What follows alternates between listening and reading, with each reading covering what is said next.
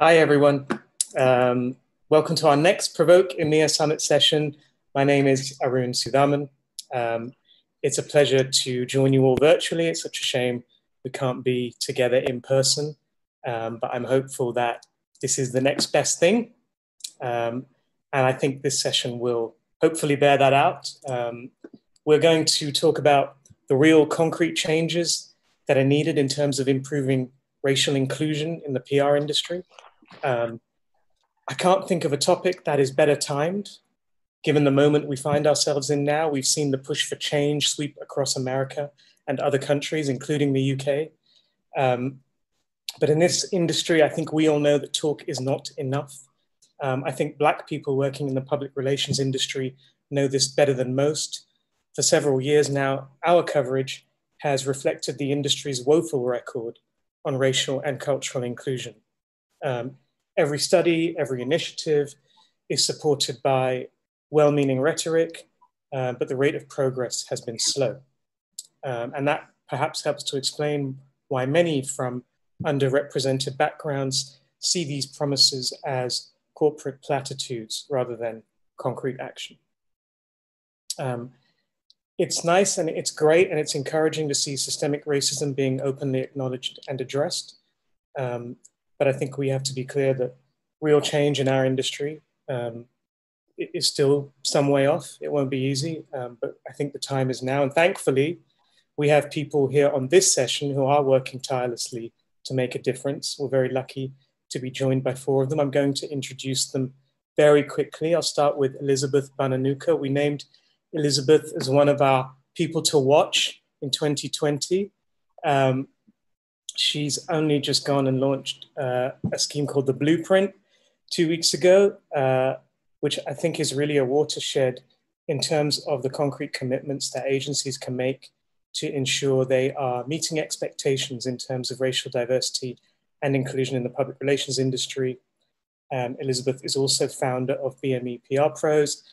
And in her spare time, she's a freelance communications consultant. Absolutely. Absolutely. I even have time to watch crap on Netflix. Can you believe it? Excellent. We've got... Julian is like, oh my God, this has started badly. No, we've started well. We've started well. As expected, I'd say. Well. So we've also got Sara Hawthorn, who's MD, Managing Director at InFusion Comms. We have Nik Govier, who's CEO founder at Blurred. And we have Julian Obubo, who's the Brand Strategy Director at Manifest. So just quickly, Manifest is the first agency to secure full blueprint status, while Blurred and InFusion have been awarded blueprint ally status. And that's based on their performance against 23 commitments from recruitment to working culture, which is aimed at promoting the ethnic diversity from work experience to board level. And this is all benchmarked by an independent panel. So I want to start off, I think, well, we actually have 2 choices here. I can either come to you, Elizabeth, and ask you a question, or we actually have a poll in place that we can ask people to take, which is actually your idea, Elizabeth. You wanted us to ask how many people have existing data and targets-driven D&I strategies in place before Black Lives Matter, and how many have put them in after. So that poll is live next to the video, and people can start taking part in that now. Yeah, that's great. Maybe while they're doing that, I'll come to you with the first question. And obviously, the first question is about the blueprint. Particularly in the context of some of the promises and progress we've seen the industry make on diversity and inclusion. Why now? Why does it matter so much? And what are its chances for success? So first of all, just a slight correction on what you said, Arun. So the way you apply for the blueprint is by filling out an application form of nearly 40 questions. And the 40 questions are a sense of where you're at and your existing commitment to diversity and inclusion. Based on this application form, you're given a score. 70 to 101 gives you blueprint ally status. 70 to 100 is blueprint ally status. 101 to 130 is full blueprint status. And the purpose of this is, and the reason why we've made it very clear that you have to have something in place, is I feel that I need, and I will speak on behalf of Black people here, and actually, no, loads of Black people are going to go on Twitter and say, she's not talking on my behalf. So, okay, I will speak as a Black person, is I, you know, quite frankly, I'm absolutely tired by the diversity initiatives that have existed. I feel so many diversity initiatives have actually given ethnic minorities an extremely raw deal. And, you know, I feel so many times, you know, the utter wrench and anger I feel when someone announces a new diversity initiative, they post photos on LinkedIn, everyone thinks they're amazing, there's a press release, and then a year later, 6 months later, you ask, you know, what happened with that? And no one ever will respond with anything. And, you know, constantly having these people used. I've worked on diversity initiatives where we have, you know, shipped in a whole lot of young Black men from Lewisham to learn how to be videographers. Did any of them get a job in film and television? Absolutely not. So the purpose of the blueprint, and I'm really clear about this, and I'm unapologetic about this, the target audience is Black, Asian, mixed race and ethnic minorities. It has to work for them.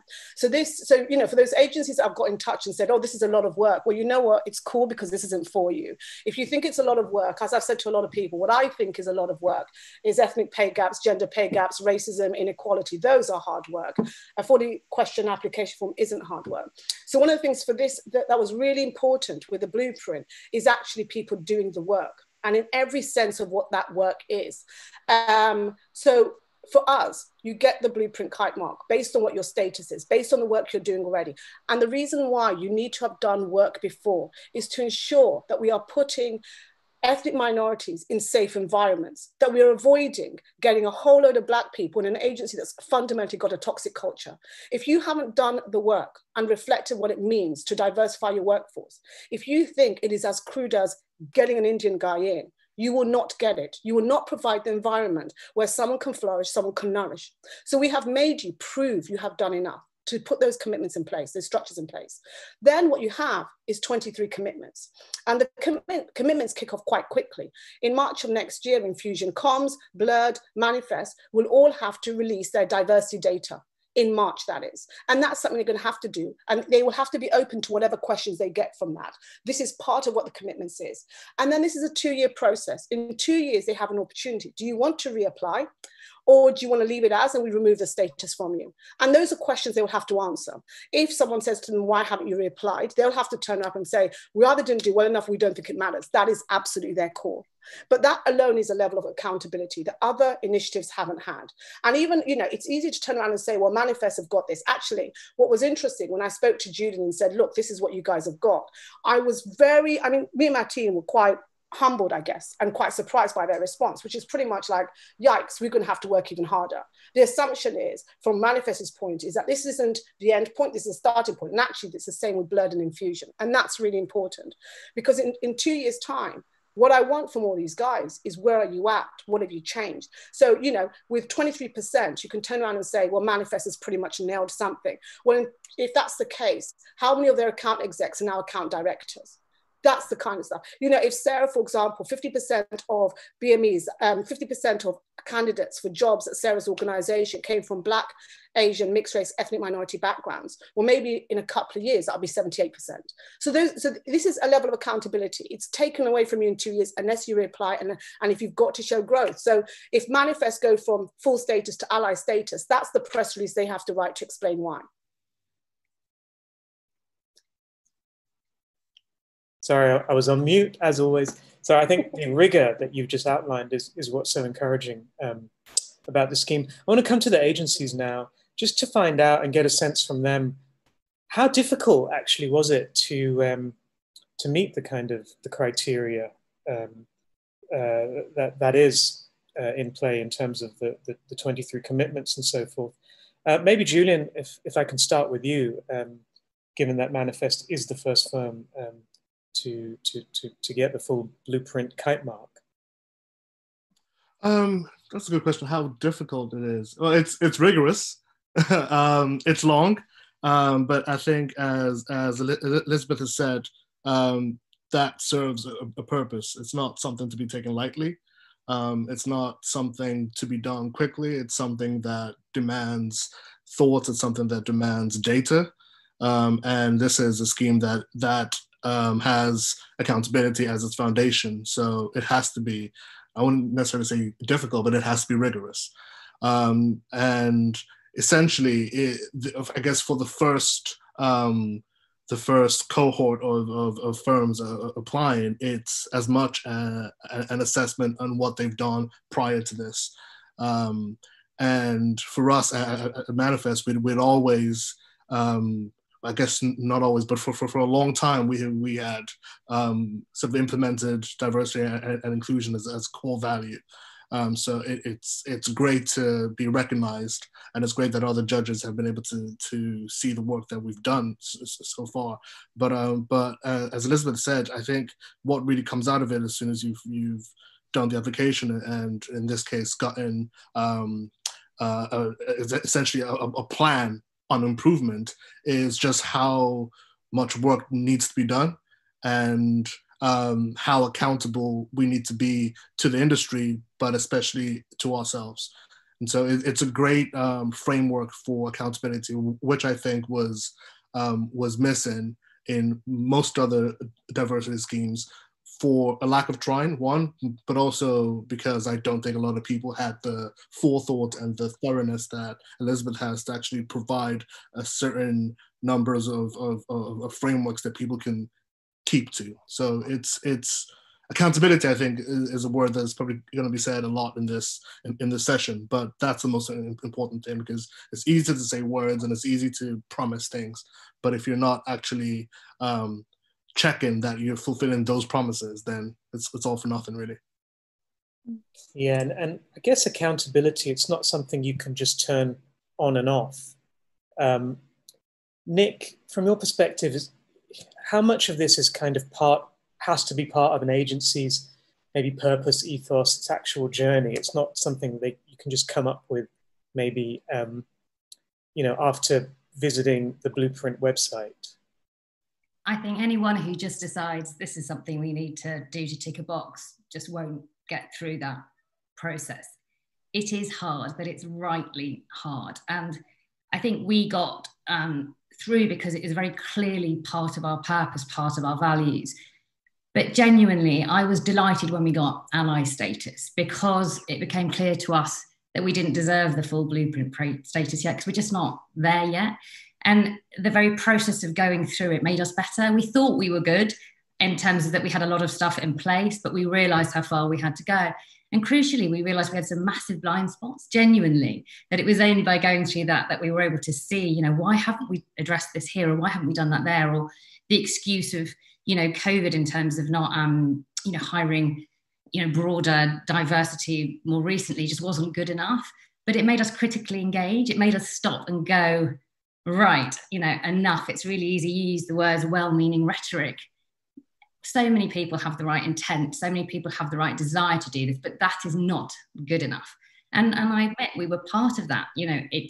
We do so many good things. It's like, I'm not trying to give ourselves a hard time, and we got ally status for a good reason, but we have realized how far we've got to go. And I'm delighted by that, and that we're all now properly focused on, seeing where we weren't seeing clearly and doing better. But it's absolutely part of our values. It's part of what we advise other people to do. So of course it's got to be properly true to us. Sara, over to you. I mean, how challenging has it been from your perspective going through the Blueprint status? I'll learn to say Blueprint eventually. I guess to echo what my fellow panelists have already said, it is challenging, but we have to point out that this took 2 years to get to where it is. This has been extremely well thought out for a reason. And like both Julian and Nik have said, it's rigorous for a reason. And it was challenging, but it was good challenging. It was good to go through that process. It was good to take the team through that process. You know, we were the smallest agency to apply. There's 4 of us. And I imagine there's probably a lot of people that think if you're really small that you can't do it. You can.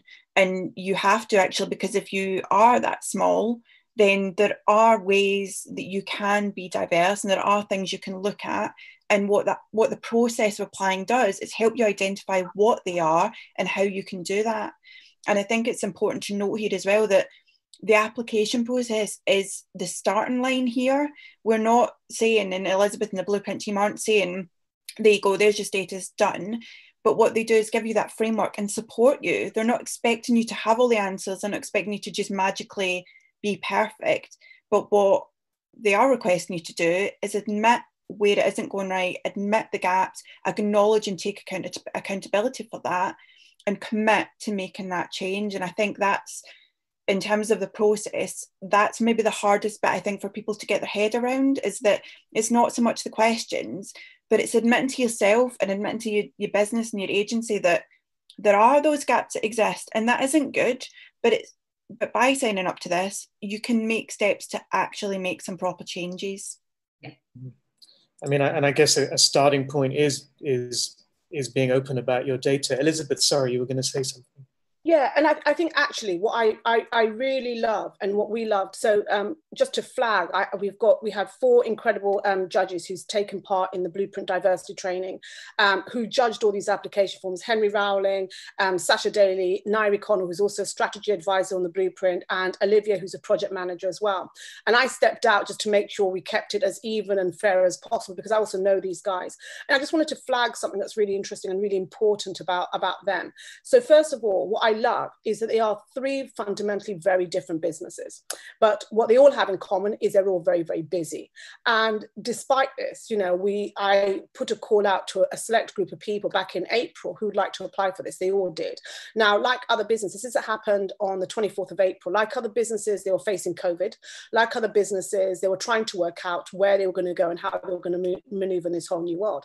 But they still prioritize this application form. And what's interesting, so, you know, if I can just pick on Blurred for a second, what's really interesting with Blurred is the amount of emails I've had through my LinkedIn where people said, again, I've launched a new agency. We're going to make diversity important. So we'll be in touch in 2 years, because obviously we have to hit the ground running. What Blurred did was, actually, we'll do this from the beginning, which I think is fascinating. You know, the perception has often been, what people seem to say to me, and they feel quite comfortable saying this to a Black woman, is, let me get successful and I'll give a shit about you. Sorry, I just swore, by the way. I hope my mum's not listening, which is a really weird message. And then likewise, the message we also get is from small agencies, well, no, we need to get bigger first. Well, Sarah's just gone and shown, actually, you don't have to.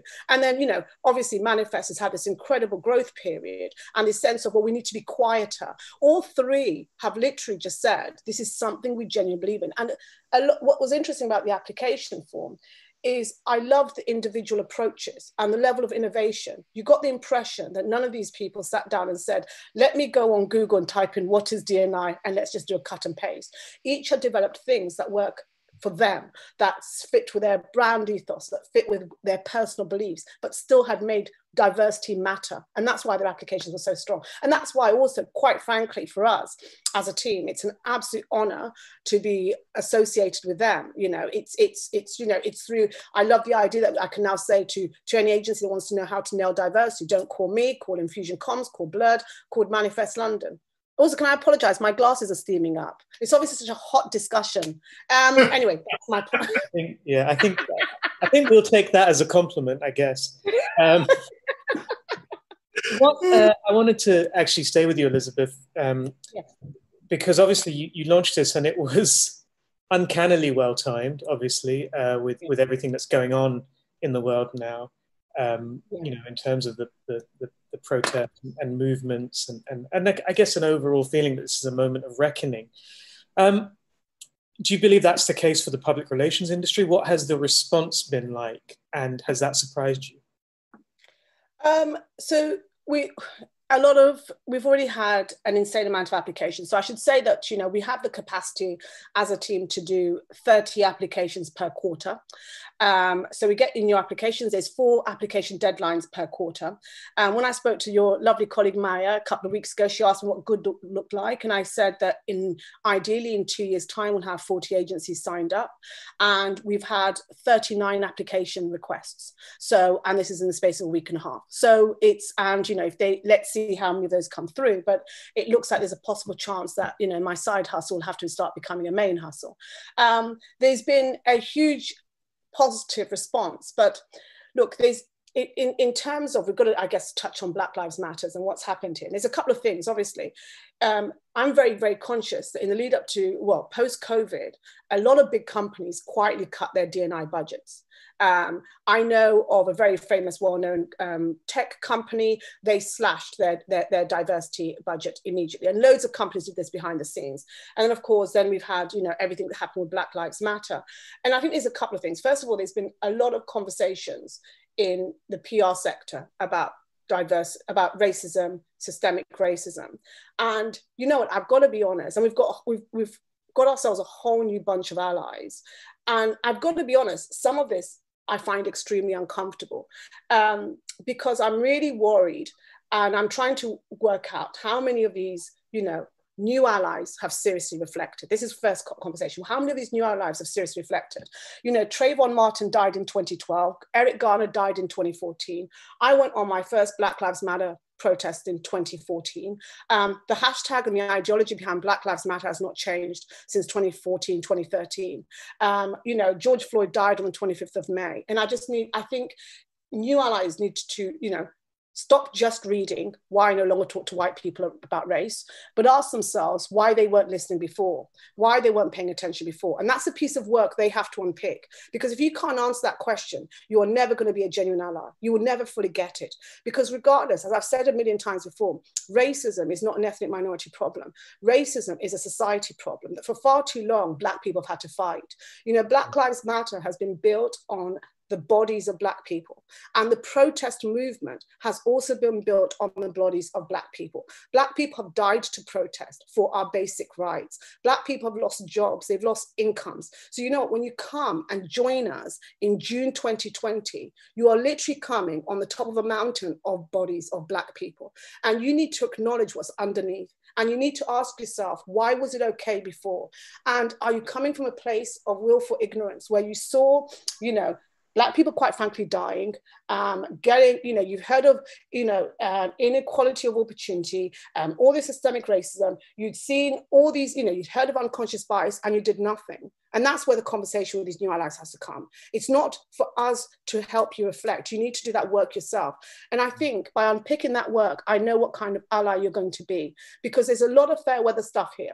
And I'm also very conscious that whenever there's a conversation about race, what tends to happen, especially extreme situations. And, you know, a friend of mine said that this Black Lives Matter process feels like the white people's Black Lives Matter protest, because we've been saying this for a long time. This feels all this new energy, right?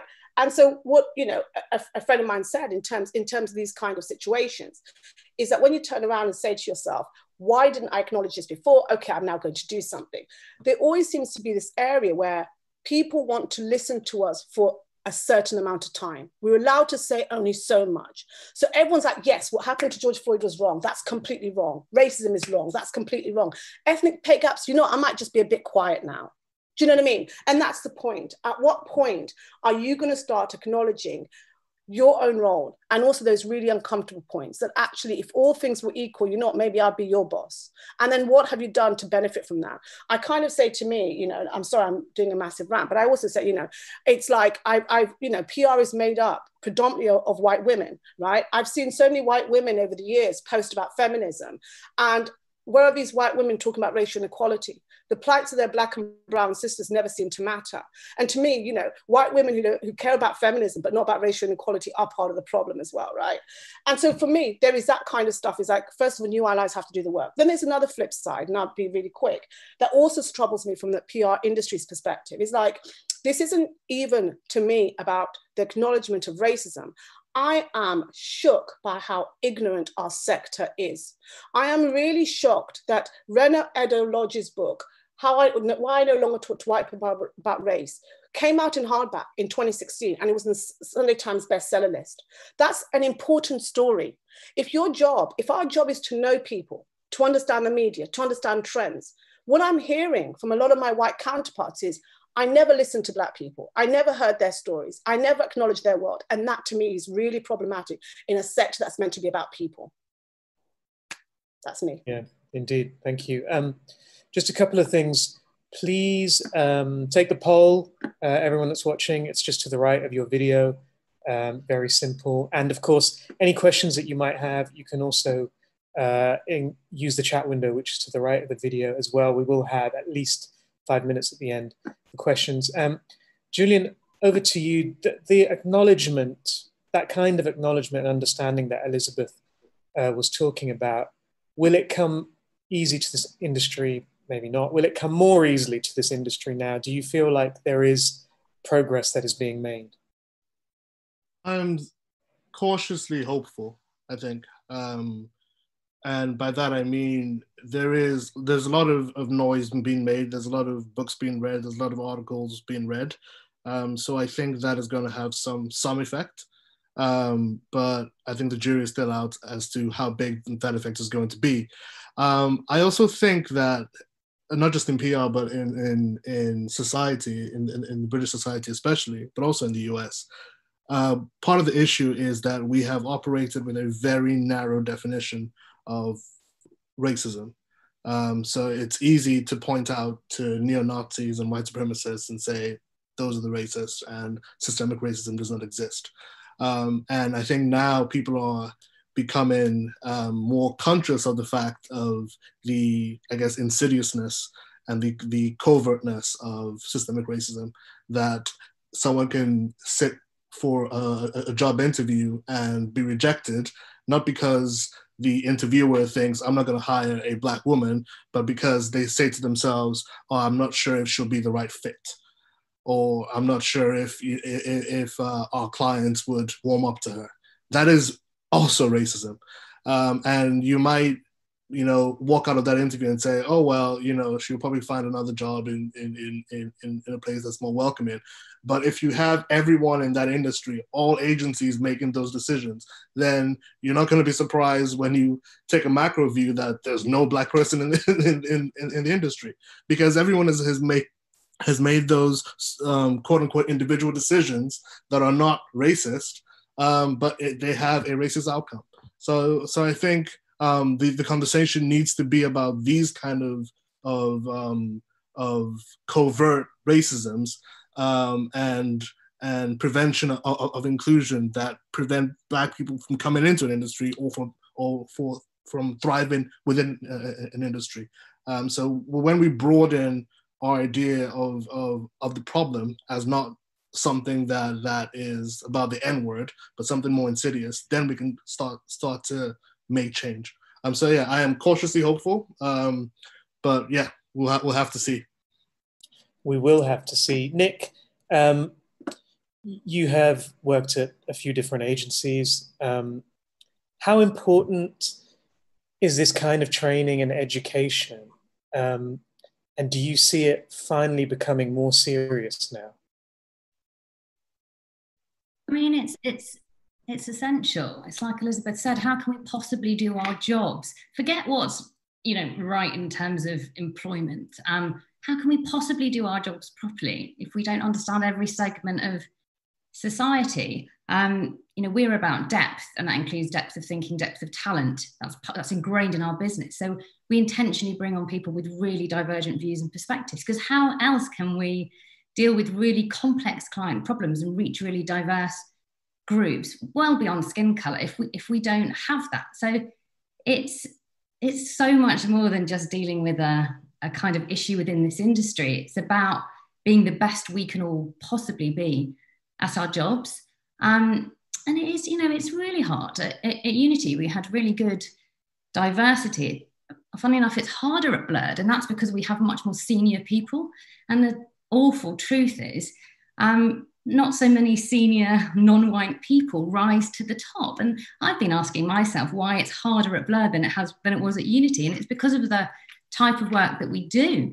And that's really damn sad, isn't it? You know, that there may be lots of account execs and lots of account managers, but by the time you reach kind of associate director level and above, the options there are fewer pickings. That's deeply, deeply sad. So unless we work really hard and all play our point and lean into the fact that it's harder. Yes, it's harder. Deal with it. You know, we have to deal with it. We can't give ourselves the excuses that there just aren't enough people out there. We have to find those people. And again, this is something that I really learned into in the last few weeks since we got the status and since we've been through this process. You know, we have to work harder to do it. Otherwise, we're going to keep, you know, coming across the same issues all of the time. And if everybody spent even 5% more time proactively thinking about it, if everyone put D&I on every board agenda, just to ensure that it's brought up and people are actively asking questions about it, if everyone took responsibility in their company of coming back and saying, yes, but what about? It would make all the difference. And it even happened to me yesterday. We saw this immediate candidate and someone immediately wrote back in my team and said, yes, but they're white. And I'm like, brilliant, well done. Thank you. Because you know, often we've got massive pressures to deal with really complicated clients who often need very specific experience. So of course it's easier for me always to find the pool of talent. You know, of course there's going to be more white people in that area, but we've got to question ourselves. And this for us was the first major step. And like I said, don't just do it when you're convinced you can get the accreditation. Do it because it's a commitment for you to be better. And if we all do that, the industry will be better, we will be better, the world will be better. And I know that sounds a little bit, you know, out there, but it's true. And that's why, you know, I wrote about this. I said, we're never going to not do something because it's hard. And that means we're going to fail. And I'm going to say the wrong thing sometimes. Elizabeth knows this, you know.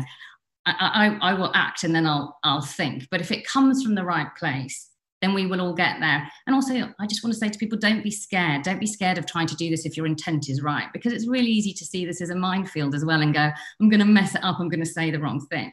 But again, better to have your heart in the right place and want to do the right thing for the right reason and make some mistakes than just not bother, then just be vanilla, then just sit on the sidelines and hope that the world around you changes, because we're all responsible for playing our part in solving this problem.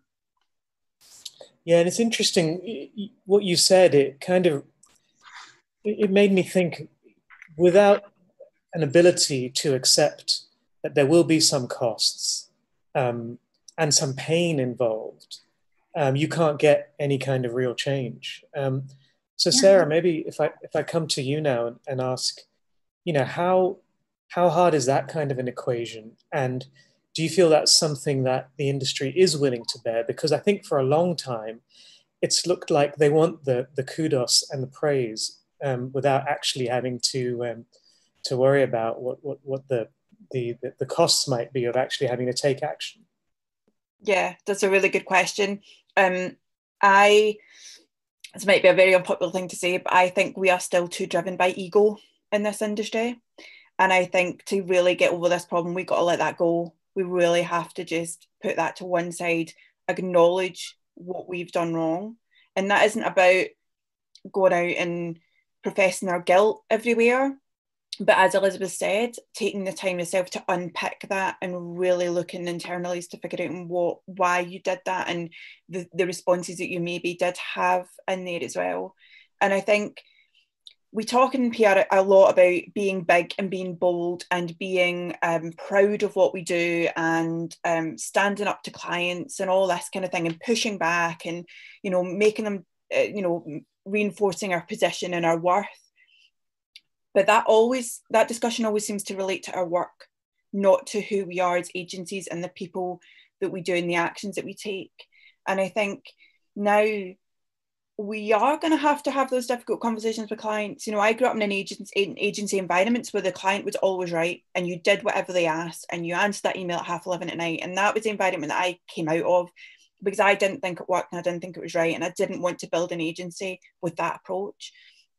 But with that, you have to take responsibility of having difficult conversations with your clients. If they are working entirely all white teams, or you know that they're doing a round of hiring and they're not looking to get diverse candidates in, let alone interview, your role as a strategic advisor is to say, hold on, you need to look at this, and this is why you need to look at it. But I think that's where we still struggle, because we don't want to lose clients. And my worry is that because we're heading into quite a difficult economic time, we're less likely to do that. And I think that's the wrong approach. I think we need to push harder on that, to be honest, right now, and have those hard discussions. And you know what, you might end up losing some clients, sorry, and that's you're going to have to come to terms with that as well, because there are going to be some people who are just in conflict with you and with what you're doing. And if you're really going to take this to heart, you have to let those organizations go, and you have to move forward, because if you stick with them, then you're not being true to yourself and actually giving everything that you can to improving the racial diversity in the PR industry and rolling that out to sort of other wider industries. Absolutely. Can I just jump in and add something quickly as well? Just to pick up on a point that Nik made that I thought was great and I wanted to expand on, is that, again, this whole thing about self-reflection, you know, when Nik points out, for example, the lack of senior people that we have at BME levels, I know that this sector has had a retention rate around Black, Asian, mixed race, ethnic minority staff for a long time. And I was told that by a big agency about 4 or 5 years ago. That big agency has done nothing about that. So when when I think about the diversity conversations I've tried to have, our determination to focus on diversity but never ever challenge racial inequalities means that there are so many Black, Asian, mixed race, ethnic minority people who have not had the careers they deserve, who have not had the paychecks they deserve, who've not had the opportunities they deserve. So for all these new allies, again, great to have you on board, but think about the people whose careers have been impacted by our inability to properly tackle diversity. If you Google diversity in PR, you can find articles that go back 10, 15 years, people saying the same thing: we need to do more, we need to do more. Let's look seriously about how hard done by people have been. You know, I think it's appalling that I know so many, you know, young Black women who became independent consultants before they necessarily wanted to because of the lack of opportunities. That's appalling. That is stuff that we need to unpick. You know, like Julian said, there is this whole spectrum of what racism is and what inequality is. And we, as a sector, to be 92% white in 2020, that we've been complicit in something extremely toxic. Yeah, thank you. We have about, I think we're going to run over just a little bit. So we have at least another 5 minutes left. So please, any questions, please go ahead and put them forward. And I will pose them to the panelists. But for now, maybe my next one, and I'll put this to you, Julian. Are you concerned, perhaps, or maybe not concerned is the right word, but do you think there is a chance there may be a backlash within the PR industry from, you know, majority groups who think that this kind of stuff is a threat to them? That's a very good question. That's a possibility for 2 reasons. One, that society is already endemically racist, and essentially, you know, a lot of people who harbor more extreme views and have been hiding them would be more empowered to say it now. But I think also one of the reasons is that the way we've approached D&I in PR specifically has tried to address it from a numbers game alone. So we've not necessarily done the job of explaining to an entire agency of why it's important. Not that it's good for the bottom line, but why it's important societally, why it's morally right. So if you're not able to answer the moral question, then there's no reason why your employees would feel the need to get on board with diversity. So it just feels like a top-down thing. It feels like, oh, this is what senior management want, and so we need to do it, rather than, oh, I need to understand why this is good for me as a person and for the business as well. So a backlash could come about because people can't join those two things together. They're like, oh, I'm here and we need to do diversity, but I don't know why. And it's the why that is a societal thing. It's beyond PR. It's beyond one industry. And once we're able to answer the why, once we're able to actually, you know, figure out how bad systemic racism is and why we need to fix it, then diversity becomes an obvious thing. for companies to do. So yes, I am concerned, not necessarily about a backlash, but I am concerned that there's going to be so much movement, but not enough understanding. And when you have a lot of momentum without a solid foundation, then things would eventually break down the line. Mm.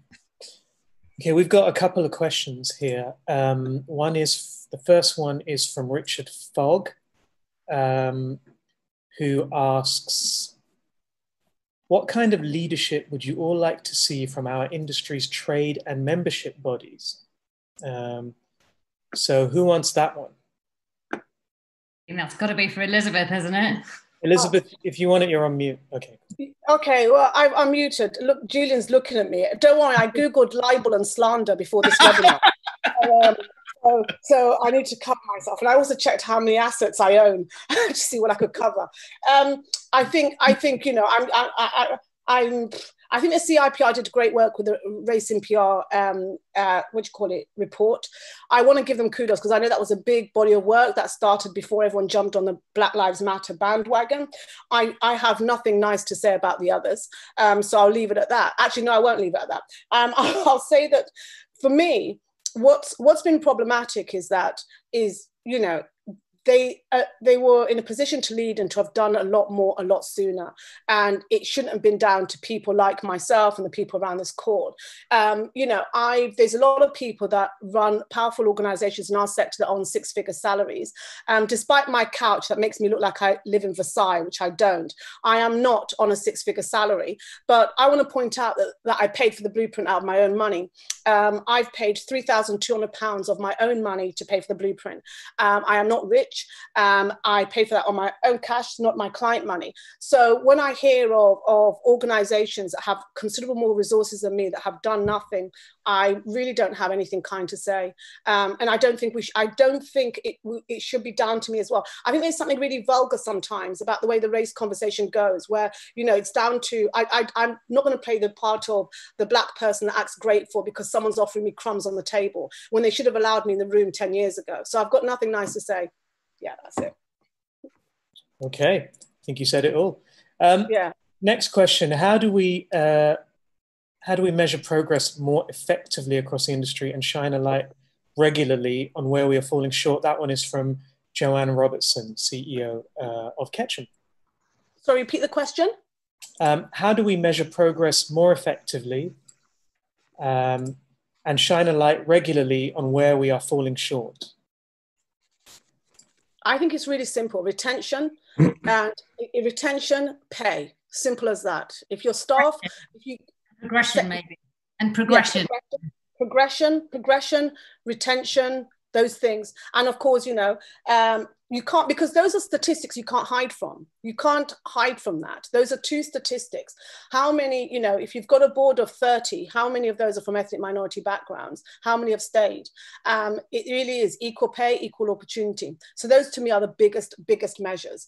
And also how much you invest. I'd really like, you know, I was going to be that person that was going to put a tweet out and say, you know, post underneath this tweet if you spent more money on D&I in the last month than I have. And I decided not to because I suspect I wouldn't get many responses. But I think that, you know, the very fact that a lot of agencies and tech companies and in-house teams, lots of organizations really thought that when COVID hit, and also knowing the really vulgar reality that COVID has affected Black, Asian, mixed race, ethnic minorities more, the very fact that when COVID hit, the first thing they thought was, let's cut our D&I budget, speaks volumes of how vulnerable you are.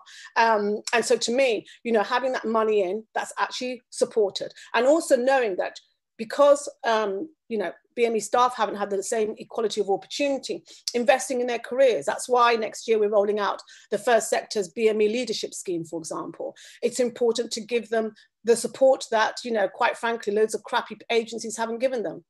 You might, don't worry, that's not slander, by the way, I checked that one. Yeah, and I'll also add, I think we said earlier that there is so much emphasis placed on getting awards for diversity schemes and patting ourselves on the back. So I think less of that is actually needed, and also more open forums where agencies can actually learn from each other, not because they want to boast about what they're doing better. But I think there's such a lack of intelligence sharing amongst agencies, right? And I think part of that is because some agencies don't be sustainable, where agencies can actually learn from each other, not because. Yeah. Okay. Cool. Yeah, I think we've got someone's joined and they muted themselves, unfortunately. I think it's Maya, actually. Maya, can you mute yourself, please? Thank you. Okay, so the poll results are in. 78% said no. They didn't have anything in place. And interestingly, we only got 14 votes. That's out of, I mean, almost 100 that's watching this session. So I just wanted to come, before we go quickly, Sarah and Nik, did you have any thoughts on those two questions about measurement and about trade associations? Sorry. I have had a slightly different experience of the trade associations in from a disability perspective, which I feel like it's a very hands-off approach that they take. And I think, like the rest of us, I don't think that approach is going to work anymore. And I think leaving it to other people or discussion groups or I will statements is just not going to cut it. And I suspect that they may be, all organisations may be under more pressure from membership to do more. And I think it's right that their members hold them accountable to do that.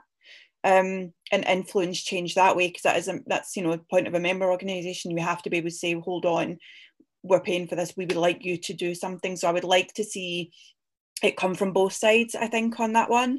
And in terms of measurement, yeah, I agree, obviously, both of what Elizabeth and Julian have said. You have to publish those figures, and you have to look at retention, ethnic pay gaps, progression figures. We have to be able to measure them, and also sign up to the blueprint. In all honesty, if you want a way to measure it, that's what we're giving you. Like, it's there, the framework is there. So if you are looking for that, go and find out about it. I don't think I can top that. I agree totally. And any other thing I'd say is, and I'm sure we all say this, contact us. I know in other times we're competitors, but with this, I would really be personally happy to share the stuff that we have done. It's very personal to us, and that's what was really great about the application process, is there were lots of open-ended questions, so we could show how we're approaching things personally. But normally we keep this kind of stuff to ourselves, but in this instance I personally would be really happy to share what we're doing and also be honest about our own gaps. And I think that's, if anything that will help everyone get there quicker is only a good thing. It's not great that there's only the three of us. It's a huge responsibility that we're those first people selected. And I think part of our job is to now help other people kind of get that, and for us to learn from others as well who just haven't applied yet. So contact me if I can help in any way. And thank you for inviting us on. And Elizabeth, thanks for leading the charge on this. Yeah, thank you. I know we're out of time, so I just want to throw one last thing we didn't get a chance to unpick of that I think is quite exciting about the blueprint, if I may say so myself. One of the things that's really interesting about the blueprint is it includes how we work with our suppliers and our supply chain. So I know, there's a whole lot of recruiters apparently who last year, when I said that recruitment companies can be a problem, they all attacked me and told me they were wrong. I know a whole lot of recruiters, quite frankly, won't listen to a black woman that's ranting about diversity, but we will have collective power. And when we have 40 agencies on board, we will be going to our recruitment consultants and we'll be saying to them, do better. We'll be going to our supply chain as well. So all our customers, Roxhill Media, Kantar, all those companies, we will be asking for their D&I quotas as well, because why not just affect the black people working in PR, the Asian people working in PR? Why not affect those people that are also working in our supply chain? And collectively, that's when I think it becomes a really exciting proposition. It's not just about affecting change internally, but around all those other companies too. Okay, great. Yeah, that's very welcome too. Please do ask our panelists for advice and help. I'm sure they'd be happy to give it. Thank you so much. It's been a really illuminating conversation. I really hope everyone found it helpful. I'm just going to end by saying that if there is a second phase to the blueprint, I really hope it's called the Blueprint 2, The Gift and the Curse. Thank you all for that. I'm going to hand over to Maya now. Thank you very much.